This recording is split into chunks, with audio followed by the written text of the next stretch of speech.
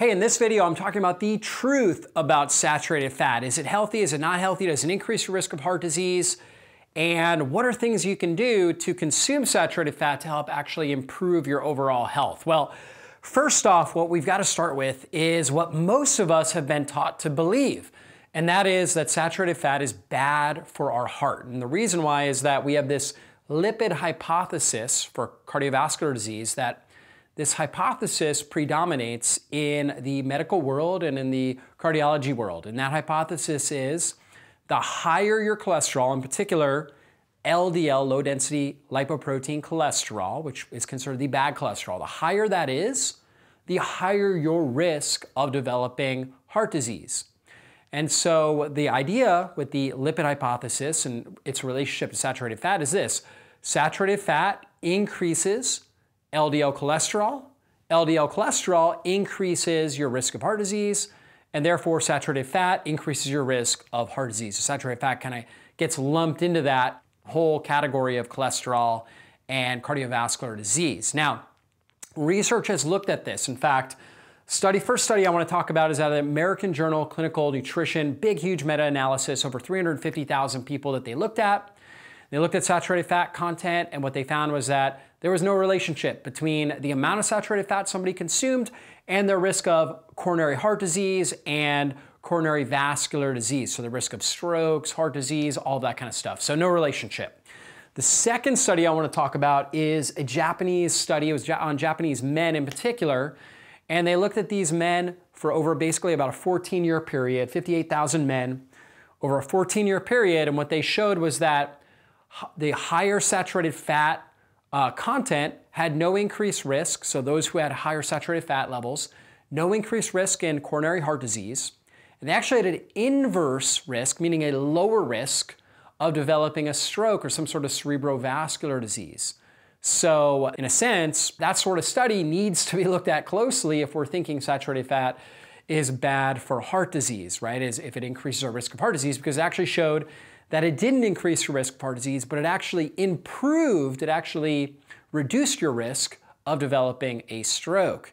And then most recently in 2024 journal Metabolites, what it actually did was it showed that Oreo cookies actually lowered LDL cholesterol, the bad cholesterol, significantly more than high-intensity statin drugs. In fact, the Oreo cookies the individual was consuming, and there's a reason for this. He was on a ketogenic diet, and there's a class of individuals called lean mass hyperresponders. They're like me. They're very lean, very healthy metabolically. They're on a low carbohydrate diet. When they go on a low carbohydrate diet, they eat a lot more saturated fat, and also their LDL cholesterol goes way up, right? And so for this individual, his LDL cholesterol, I think it was like 384 when he first started the study, 384, and then he stayed on this sort of low carb, high fat diet, right, including high saturated fats. All he did was add in 12 Oreo cookies a day for 16 days, basically adding in 100 grams of carbohydrates and like 1,000 more calories. And after 16 days, got his blood tested again, and his LDL went from 384 down to 111, 71% reduction in LDL cholesterol, considered the bad cholesterol. All he did was add in the Oreo cookies. Are the Oreo cookies healthy for you? You know well enough to know that's not true, right? Processed sugar, chemicals, trans fats, all kinds of bad stuff in there. I don't recommend eating Oreo cookies, okay? Then what he did was he took 3 months where he went back on a ketogenic diet, high fat, high saturated fat diet, just kind of the same diet, just didn't eat the Oreos.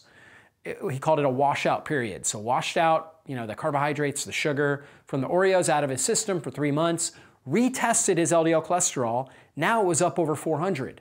So now his LDL was up over 400. Cardiologists would be freaking out. Okay, we need to put you on a statin. They did, so he went on the statin for a 20 milligram dose of Crestor, which is a high dose. That's a high intensity dose of Crestor. And in 3 months, it lowered his cholesterol to 284, which ultimately was a 32% reduction. What that meant was that the Oreo cookies reduced his cholesterol 71% in 16 days, and the statin drug, the cholesterol-lowering drug, reduced it 32% in 3 months. And so what does that study tell us? It doesn't tell us that Oreo cookies are good for us. What it tells us is that we need to rethink the whole idea of this whole lipid hypothesis, and that some individuals, if they're metabolically healthy, that actually their body's naturally going to increase LDL particles, and as a way of helping the body to burn fat for fuel. It's actually a natural, healthy response and doesn't increase the risk of cardiovascular disease. That's what we need to rethink. And so this whole idea of saturated fat increasing LDL, which increases heart disease, we need to rethink it. There's too much studies out there showing that this is just not the case. Now, saturated fat, why can it be so healthy for the body? Well, all of our cells have a membrane, right? It's actually a membrane made out of fat. It's the outer layer of the cell, and it's a double lipid bilayer, meaning that there's fatty acids pointing in both directions, inside the cell and outside the cell. It's kind of like the nervous system of the cell. It senses the outside environment and makes changes in the inside environment based on what's happening in the outside environment. For the cell membrane to be healthy and to receive messages well, and to have good hormone sensitivity, like insulin sensitivity, for example, and good neurotransmitter receptor sensitivity, we need it to be very, very strong and stable. 50% of a cell membrane, or actually more than 50%, should be made of saturated fats and these things called phospholipids. Saturated fats are critical in the kind of formation of phospholipids in the cell membrane. So saturated fats, consuming them in our diet helps with overall membrane stability, the stabilization of our cell membranes. It also helps us use omega-3 fats, which we know are anti-inflammatory. They also provide a level of fluidity in the cell membrane, so they're important for that as well. So it helps us use those more effectively. On top of that, saturated fats, because they have no double bonds, and so they're not easily broken down. And so they're different than an omega-3 fat or omega-6 fat, which contain carbon double bonds that are more prone to oxidation. And so because of that, they are, basically they're very, very stable. So consuming them means that we're going to have less oxidative stress in general in our system as opposed to eating a lot of polyunsaturated fats.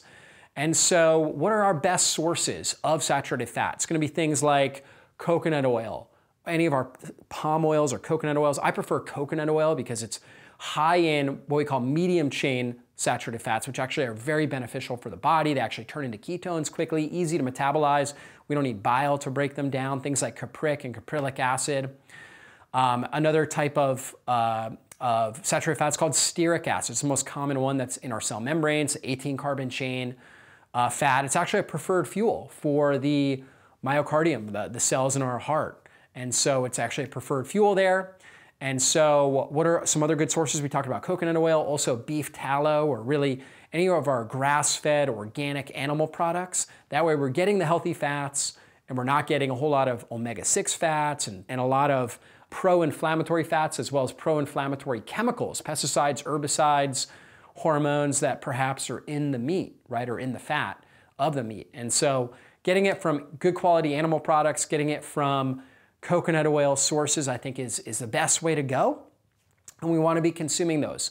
And so again, it reduces the overall oxidative stress load in our system. Even though saturated fat itself doesn't contain antioxidants, because it's not prone to oxidation, therefore it actually provides more stability inside of our system. Now, when can saturated fat be a problem? A couple cases. One is if you're not producing enough bile. A lot of people have very congested bile ducts in their liver and gallbladder. And so because of that, they're not putting out bile effectively. And bile is very key for emulsifying these fats. Any sort of long-chain saturated fat, stearic acid, like I talked about, the kind of saturated fats we're gonna get from eating animal meat, eating animal fats, and even coconut oil, which is something like 50% lauric acid. 50% of the fats are lauric acid, which you consider a medium chain fat, but you also need bile in order to emulsify it and break it down. For those individuals, if they're not producing enough bile, they're going to end up having more digestive distress. They might have pain in their liver area, right, gallbladder area. They may end up, with gallstones. They oftentimes will have diarrhea or constipation and just feel really bad. They might even have something called pruritus, where they have itchiness all over their body. when they consume a diet that's higher in fat, particularly saturated fats, which really need a lot of these lipase and bile, the lipase enzyme from the pancreas, as well as bile to break down and emulsify. So individuals that have gut dysbiosis, small intestinal bacterial overgrowth, they have poor bile flow, they're not able to metabolize these fats, they can become really problematic. In fact, if you don't digest, if you don't break down the fats well in the small intestine, they actually will create something called a lipid raft, where they will actually, in a sense, be a carrier for bad gut microbes to get into the bloodstream, which drives up inflammation in the body.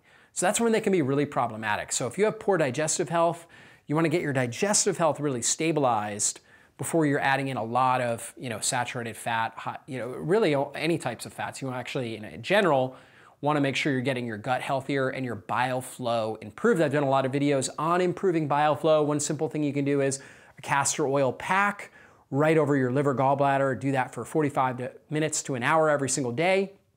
That will help dilate, open up those bile ducts and help it flow. You can also consume a lot of bitters. Things like milk thistles, cilantro, parsley, radishes, artichokes, dandelion. We say bitter is good for your liver. The bitterness has compounds that help thin the bile and help improve bile flow.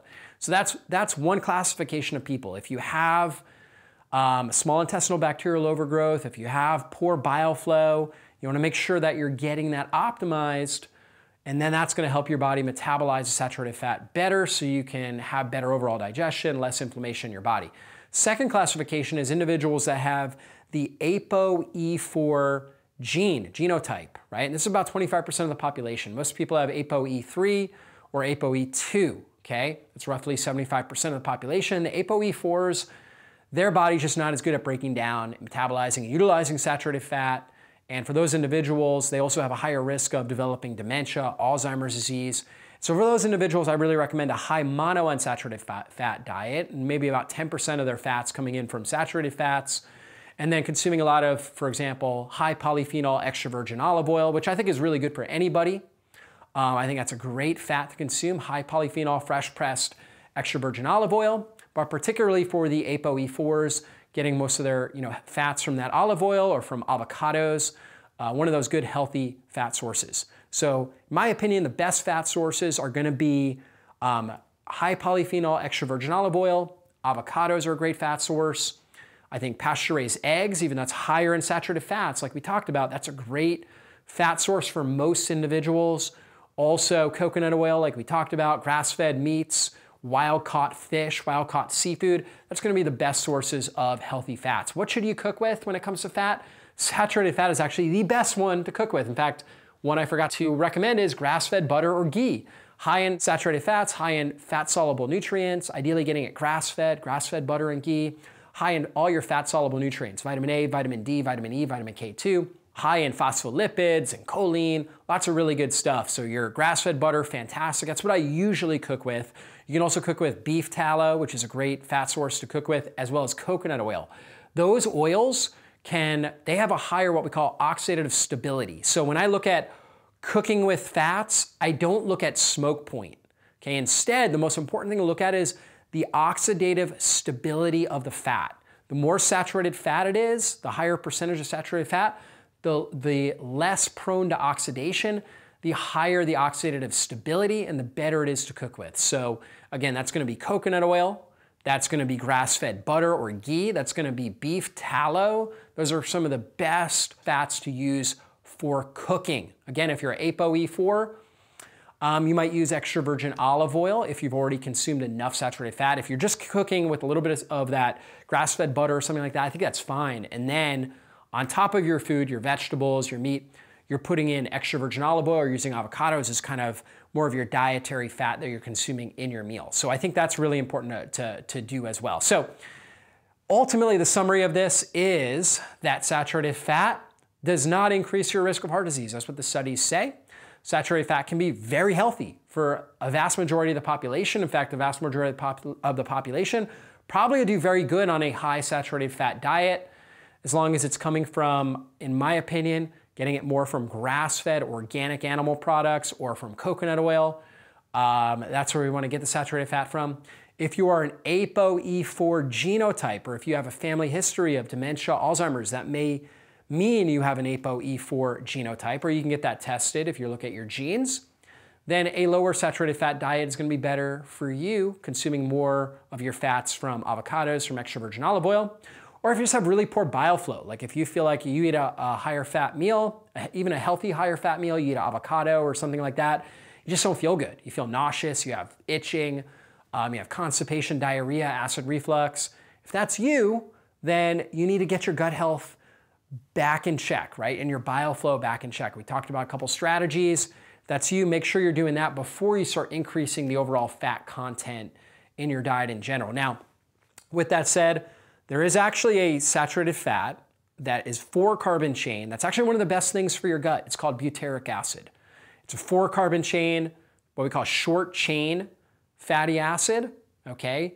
And that you can actually get in supplemental form. I have one called Tributyrin X, for example, a great form of butyric acid that gets deep into the gut, and that actually helps strengthen the enterocytes, the intestinal cells, creates less permeability in the gut, creates a better overall microbiome makeup, and actually helps heal and seal the gut. And so you can actually use a saturated fat that your body naturally produces. In fact, good gut bacteria eat fiber, and they will produce butyric acid. They will produce butyrate.